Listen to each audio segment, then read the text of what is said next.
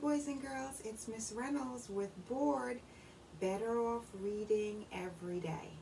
Today's book is Hedgehugs and the Hattiepillar. And this book is by Steve Wilson and Lucy Tapper.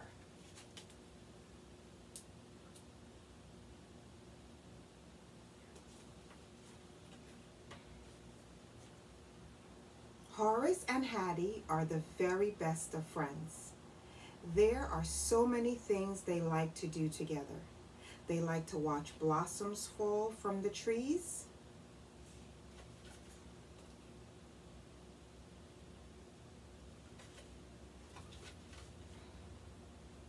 They like to look for first star of the night.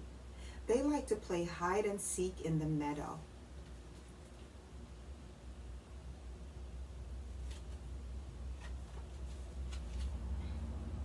And on clear nights, they try to catch the moon. When Hattie is busy, Horace climbs to the top of his favorite tree. When Horace is busy, Hattie practices handstand among the dandelions.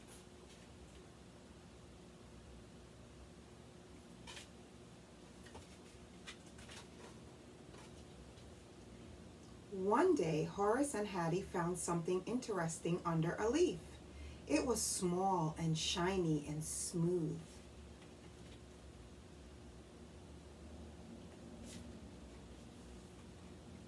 All of a sudden, out crawled a wriggly, stringy thing.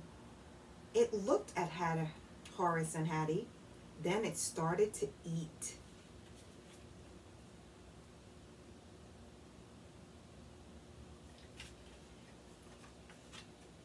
In no time at all, the leaf was gone. Horace and Hattie found more leaves. The stringy thing ate and ate. It got bigger and bigger.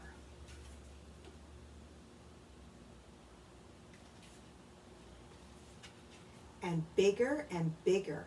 Then it stopped.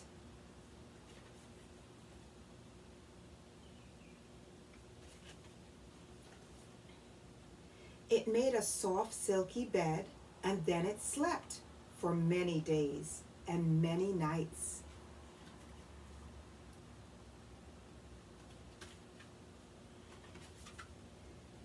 One sunny morning, the little bed opened up. Out crawled something beautiful, colorful, and wonderful.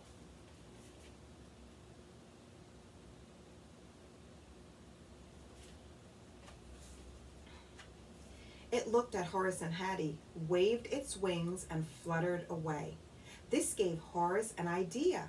If they ate a lot and slept in a soft, silky bed, would they turn into something colorful and wonderful too?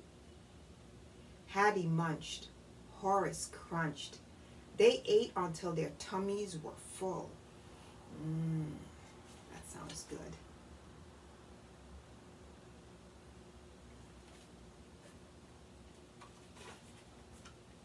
They scooped and gathered and collected flowers until they had a fluffy bed. Horace and Hattie nestled in the petals and drifted off to sleep.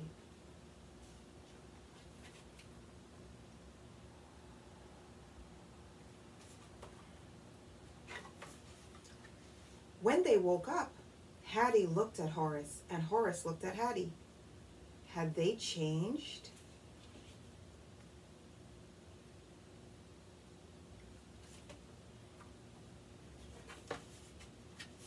Yes, they were beautiful, colorful, and wonderful, and they could fly.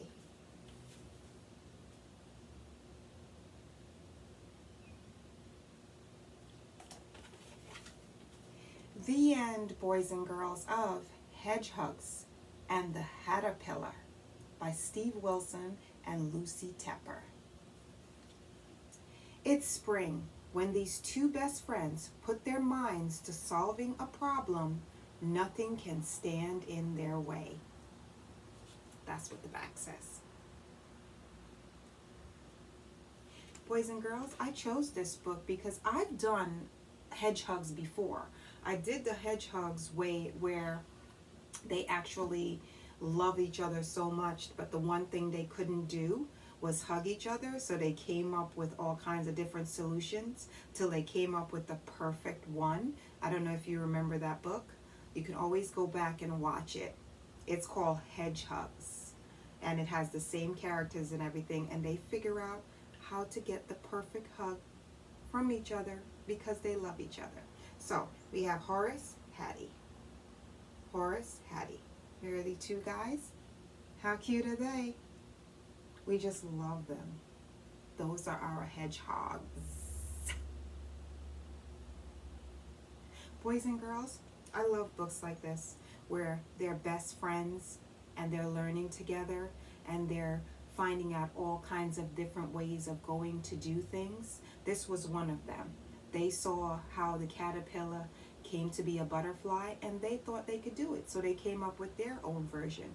They didn't exactly turn into one, but at least they tried, which is what it's all about. Just trying to do your best, find things out, learn, and be the best you and the best friend.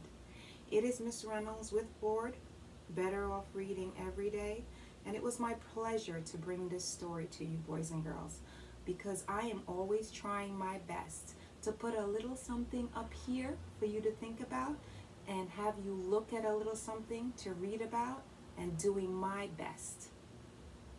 Love you guys, and I'll see you at my next reading. Bye. Horace, Hattie. Horace, Hattie. Bye.